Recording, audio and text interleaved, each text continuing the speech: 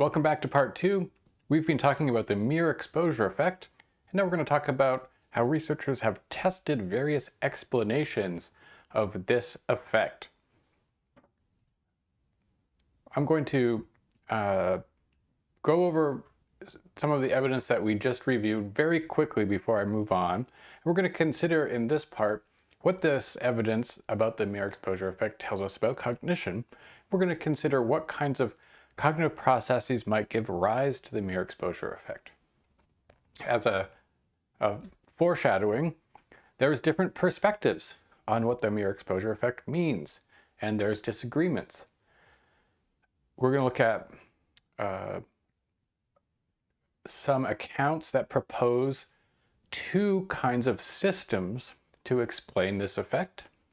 And at the end, we'll consider a single system account. So just as a review, what phenomena are we talking about? We're talking about this finding from, right here, Kunst, Wilson, and Zients.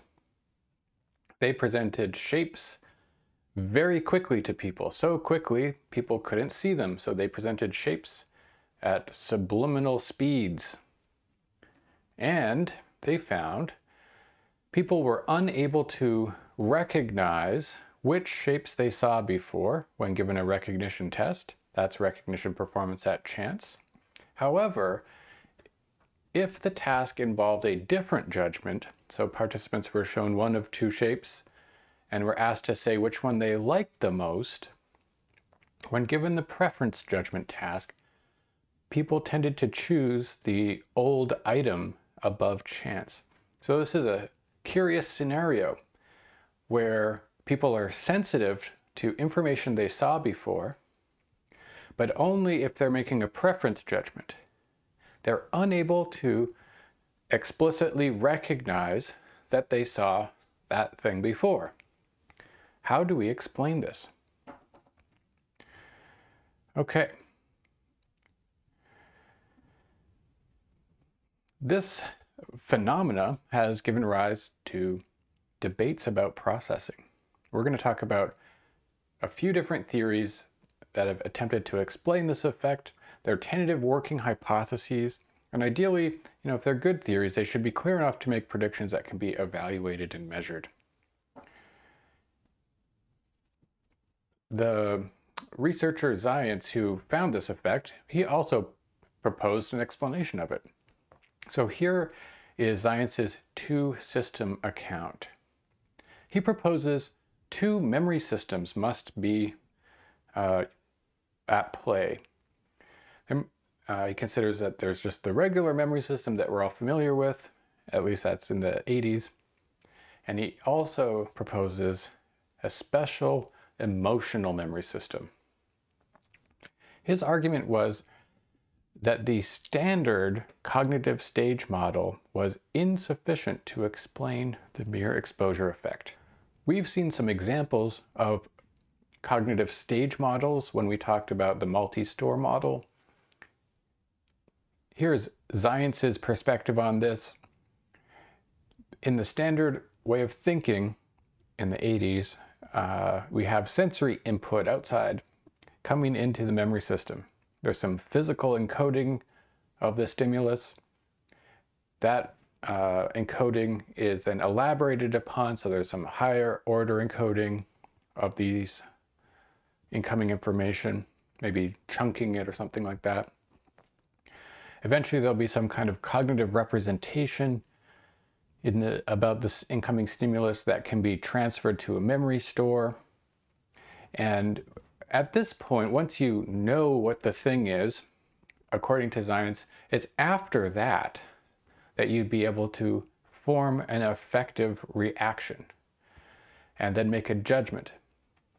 So according to Zients, if you were shown two pictures of geometric shapes and you had to make a judgment about which one you like the most, the standard view of memory suggests you have to do all of these things before you can make the judgment about preference.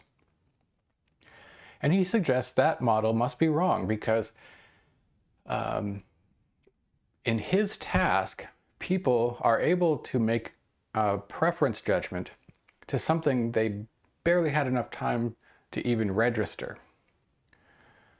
So he suggests that while there might be a kind of regular memory system that does operate this way, that there is an additional emotional memory system that is very fast and can take the physical encoding of a stimulus and directly go into, so I'm making a little arrow coming off the top of physical encoding here. That's not being shown, and I'm suggesting that Zientz's idea is that there's actually a separate system here. Information can go there very quickly, which allows you to form an emotional impression of information very quickly. So this system, this picture does not have the emotional system being drawn on there, and Zientz is proposing that we need to add an emotional system. And his proposal is that emotional system would act very quickly, it would be very fast. And he suggests that he can explain his results by proposing this emotional memory system. So for example, the reason people prefer the old items at above chance levels is because the emotional memory system has processed the content of those geometric shapes for preference information. And that all happens very quickly. However, the regular memory system was unable to process the geometric shapes completely to support a recognition judgment. So remember, we've got two kinds of things we're trying to explain: why people can't recognize these shapes, but they do have a preference for the old ones. And Zientz is explaining that by saying, well, we need two memory systems. The recognition task is the failure to recognize items, that we can explain that because the regular memory system didn't have enough time to fully process the stimuli. And well, how can we explain the fact that people like the things, like the old items more than the new items, even though they didn't see them? And Zientz suggests, well, we'll have to hypothesize the existence of another memory system that is very fast and only codes emotional information.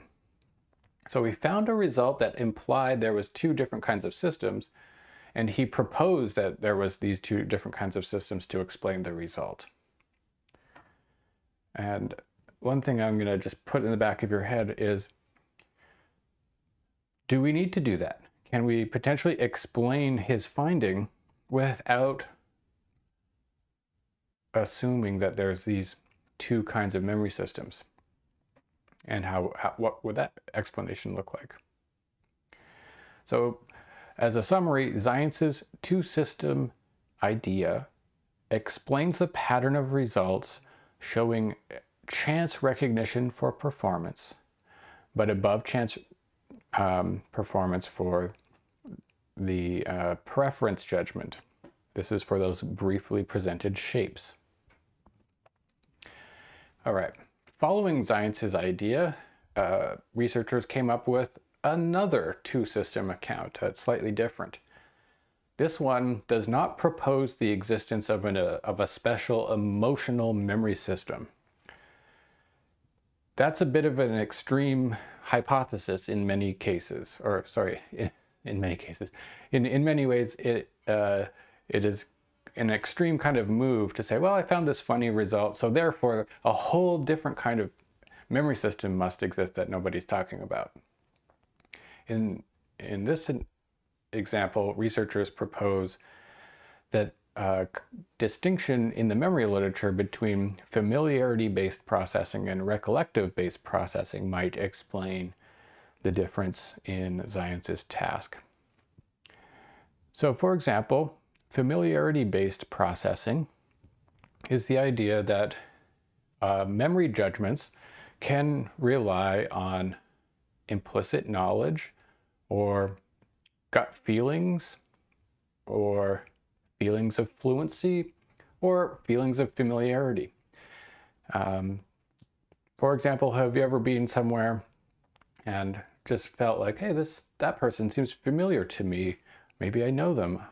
Don't I know you from somewhere? I'm not sure where exactly. So in those situations, what's going on? You're having a feeling of familiarity, but you can't quite recollect the details of why you're having this feeling. But nevertheless, you're having a feeling.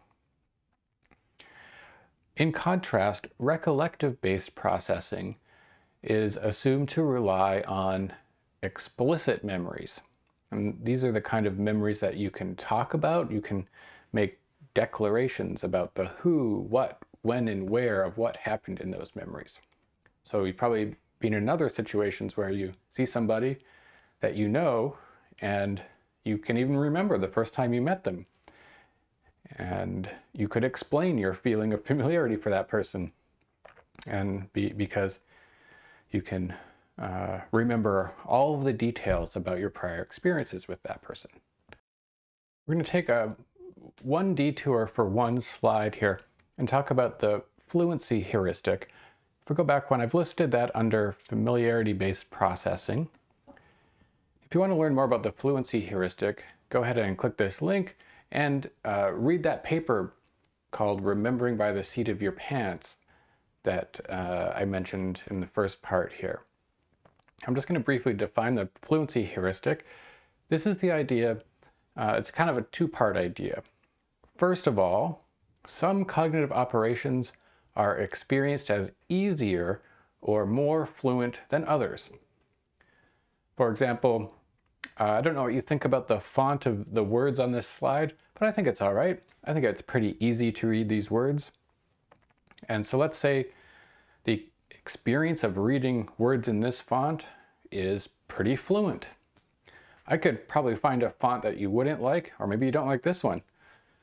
And we could make the words harder to read. And that would make the experience of processing those words disfluent. All right. Research into memory has shown that people's feelings of familiarity can be influenced by processing fluency. It's kind of a bias. For example, you might think you saw a word before because it is easy to read, and not because you saw it before. This would be a kind of misattribution. If I was to show you, say, a word and present it in a really nice, easy to read font, you'd look at that word and you'd have a feeling of, oh, that was pretty easy to read. Now, you might not be noticing this feeling or thinking about it, but it would just be something that's happening to you, the ease of processing that word. If I then asked a question, have you seen this word before? You might mistake the feeling that it's easy to read for a feeling of general familiarity.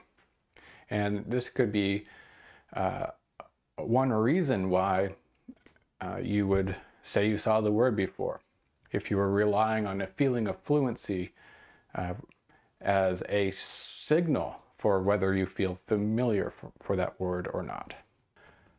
So we didn't get a chance to go into lots of examples of this fluency heuristic and evidence for the fluency heuristic. Nevertheless, these researchers in 1986 were wondering whether the results of these mere exposure experiments could be interpreted from the perspective of a distinction between familiarity and recognition. So Bonanno and Stillings ran this experiment here. The paper is titled Preference, Familiarity, and Recognition After Repeated Brief Exposures to Random Geometric Shapes. So they're running the same kind of experiment, presenting people with these random geometric shapes very quickly, and they're going to ask 3 questions. Let's take a look. So just like the previous studies, you see a bunch of geometric shapes very quickly. Now after that, you could be given a preference task. We've shown 2 shapes. You have to say which one you prefer. Now one of them you'll have seen before and one of them will be new. And we already know from other results that people tend to prefer the one they saw before compared to the new one. They're also going to do the recognition task. Now, this is all stuff we talked about before. So here you'd see two shapes and you have to say which one you recognize, which one was shown in the rapid stream of shapes. And we already know from previous research that people aren't very good at picking the one they actually saw before in the recognition task. They're at chance. Now, these researchers add a third question. They were wondering if people would have a feeling of familiarity for the old shape versus the new shape. So they also asked this question. Look at these two shapes, which one feels more familiar to you? Slightly different than a recognition question, which one did you see before? It's simply, which one feels more familiar? They reasoned that shapes that were presented multiple times should be easier to process. There's other results from cognition, such as repetition priming, that show that the more you practice something or the more you see a stimulus, the faster you can process that thing. So maybe what's going on in the mere exposure task is that people are processing shapes that are repeated with ease. When they look at that shape, they're like, oh, it's actually easy for me to see that. And they might have a feeling of familiarity on the basis of the processing fluency for repeated items. Okay, so it's possible that people would find the old shapes more familiar than the new shapes, even though they don't recognize them as old versus new. Here's the data. When people were given the preference task, their choices were 66 and 63% for the old item. That's above the 50% chance. When they were given the familiarity task, so to choose which one was more familiar to them, again, they were above 50%. 63 and 63. And when they were given the recognition task, their performance was a little bit lower. It was a bit mixed here, so we have 45% and 62%. One thing that's interesting about this finding is that the concept of a special emotional memory system isn't necessary to explain the findings.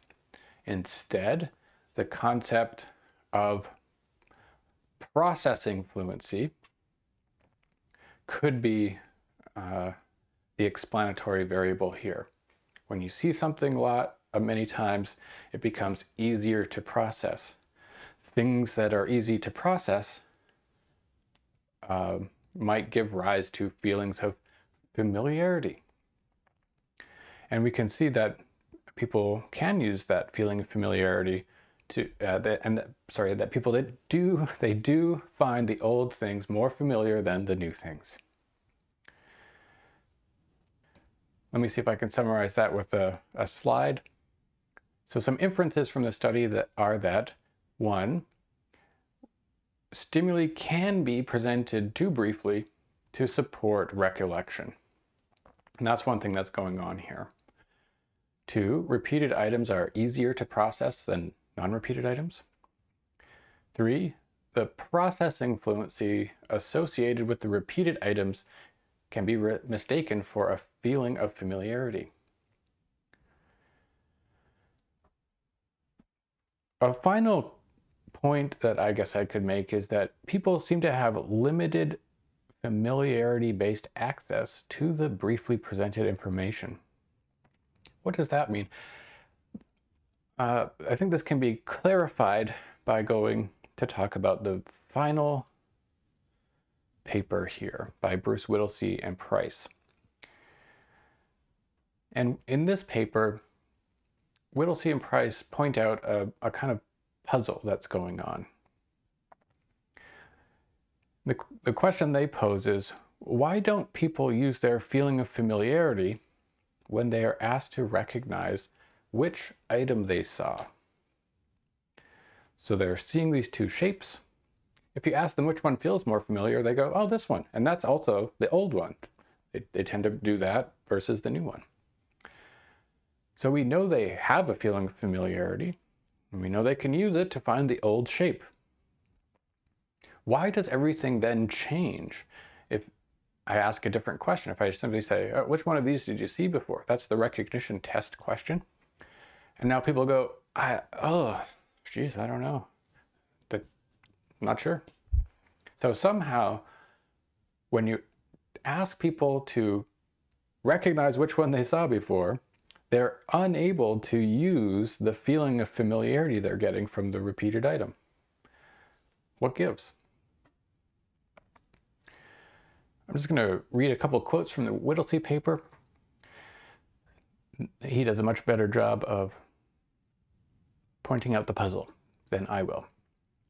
So quote 1, we agree with much of the fluency attribution account of the mere exposure effect. However, that account leaves unanswered one very important question. As was indicated earlier, various investigators have observed that rapid exposure can increase liking judgments without producing accurate recognition. Well, given that people can use the enhanced fluency of processing caused by a prior experience to judge the stimulus likable, why do they not use that same enhanced fluency to judge the item old? That's the big puzzle. They must be sensitive to the fluency to use it in the liking decision.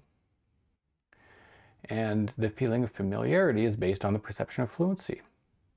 So why do people not experience a feeling of familiarity for a stimulus and claim it to be old when it is processed fluently enough to sponsor a feeling of liking? Whew. Interesting questions.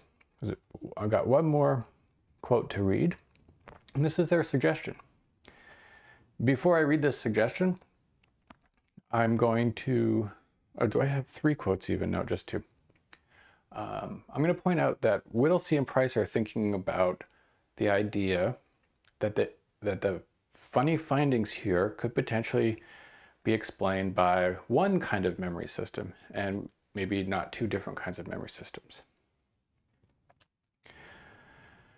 So their second quote, we suggest that because the stimuli in mere exposure studies are initially unfamiliar and bear perceptual family resemblance. Remember, these stimuli are often like funny shapes.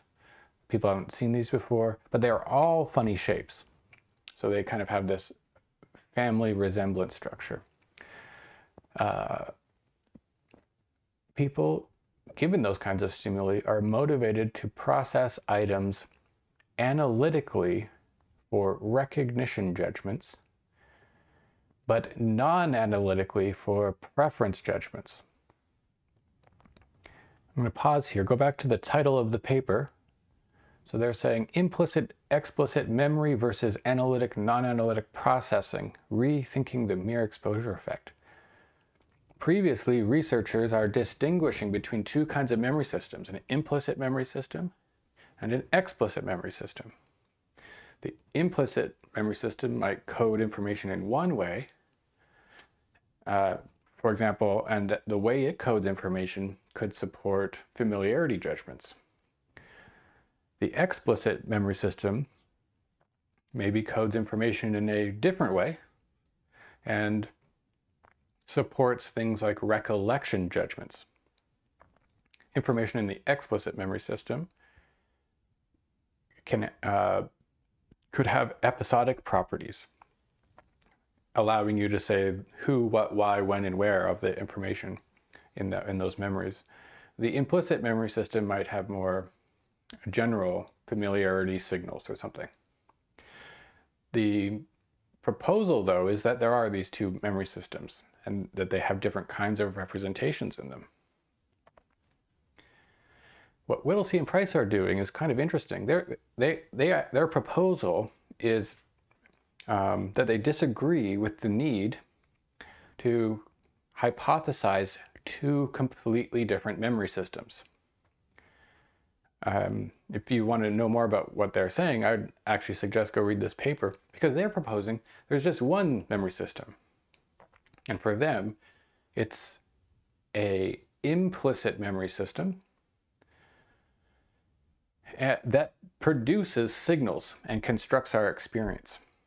And so if you're a person who is forced to look at geometric shapes and decide which one they like or which one they saw before, the idea is the implicit memory system is processing that information and giving people signals that they can use, and people evaluate those signals in forming their judgment. So it's a hypothesis that says one system constructs our experience, one memory system constructs our experience, and after that, people evaluate the nature of those internal processes. This second part here is a distinction between ways of evaluating what your memory system is doing, the distinctions between analytic and non-analytic processing. This seems a little bit abstract, but hopefully we can make it concrete. So let's go back to quote 2. The idea is that people are motivated to process items analytically for recognition judgments, but non-analytically for preference judgments. They suggest that the adoption of an analytic policy for recognition prevents the subjects from experiencing the fluency of processing the item as a whole, hence prevents them from the experience of feeling, from experiencing a feeling of familiarity. If I was to try to interpret that a little bit, if I show you a bunch of things very quickly and then show you two possible examples, and I say it's very important that you tell me which one you recognize from that stream of pictures, you might interpret those instructions as, okay, it's very important that I know why I'm making my choice. It's very important that I see something in the stimulus that I can have a high confidence that I definitely saw that thing. So this is an approach you might bring to the task. You might be looking at the shapes and inspecting them, kind of like with a magnifying glass, looking for explicit reasons why you saw this one and not that one. That's a way that you can do the task. It's a strategy that you can adopt while you do the task. And Whittlesey is suggesting that when you give people instructions to recognize which item you saw before, people will be they will be biased or more likely to take this analytic strategy when they do the task. So they'll be looking for reasons why they choose this thing versus that thing. And the process of deliberately evaluating reasons why you're going to choose this one versus that one could cause you to ignore any feelings of fluency or feelings of familiarity that you're actually getting from those stimuli. So this is his hypothesis for why people might fail to recognize or fail to use a feeling of familiarity in a recognition judgment. He also points out that when you give people a task like, hey, which one do you like more? A kind of default strategy is just to look and make a choice without thinking about it. And that could encourage what he calls non-analytic processing. If you're just looking at the stimulus and saying, oh, which one feels better? You're already in that mood to maybe be sensitive to feelings of fluency that the stimulus is providing. And if you're going to make a decision based on those signals, you could be influenced by those things. So how did he provide evidence for this? Basically, he conducted experiments to test the analytic versus non-analytic hypothesis. And he ran a bunch of experiments. In the first one, all the items were presented were from the same category of items, so all geometric shapes or all pictures of chairs or something like that. The critical thing was that across the conditions of the experiment, they required participants to perform either the recognition or preference judgments, but they also varied the incentive to perform those judgments analytically or non-analytically. Now let's take a look at the results. Here we have the spontaneous preference results. We've got the number of times people saw an item, and their preference goes up from 0.52, 0.56, 0.57. So if the item be presented 5 times, they're above chance at saying, oh, I prefer that item compared to the new item. That's what we've seen before. Spontaneous recognition. These numbers, 0.53, 0.54, 0.53, they're closer to chance at 0.5. Now granted, these effects aren't very large, but people aren't doing a very good job of recognizing which item they saw before. Let's take a look at the global similarity judgment.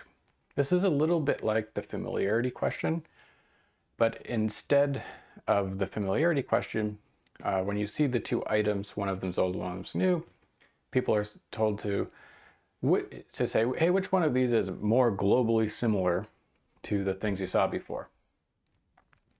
The idea is that this question should promote a non-analytic way of doing the task. People will be more sensitive to the familiarity of the stimuli, the processing fluency, and they had a higher proportion of choosing the old item.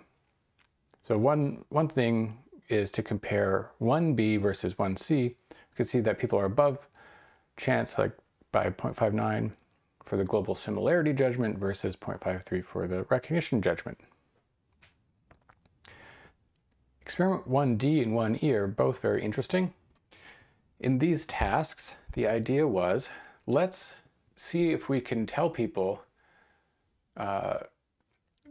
to do a similarity judgment or a preference judgment in a way that would cause them to become analytic. So these ones are called global similarity with justification or preference with justification. So let's look at 1E for the example. You see 2 items, you have to say which one you like, but you have to also provide an explanation in a written sentence. Now think about what that should do to whether you approach this task analytically or non-analytically. The justification encourages people to find a reason, to think about and to list explicit reasons for their preference. And what we see in performance here is that when people are asked to provide a justification, they no longer choose the old item at higher than chance rates. So the take-home message here is that, according to Whittlesey, the analytic mode can cause people to change how they use and evaluate sources of fluency. The recognition task demands can prompt people to go into the analytic mode and, quote, search for the evidence they saw in the stimulus to justify why they called this one old versus new. Preference judgments encourage people to use the non-analytic mode and rely on more general feelings. Whittlesey and Price argue that the mere exposure effects do not require different kinds of memory systems. So there's no special implicit memory system that's completely different from the explicit memory system. In their view, there's just one implicit memory system. and how people use signals from that system change. That is, the results in the tasks we were looking at reflect not the use of two different memory systems, but how task demands encourage people to rely on different sources of evidence while making decisions. Okay, that's it for our lecture on implicit influences and the mere exposure effect. What's up next is take the quiz and complete any additional assignments for this module. Following this module, we have midterm, the second midterm in the course, and I will release all the information that we need for the midterm on Blackboard. And then it's spring break. So enjoy the spring break, and we'll see you when you get back.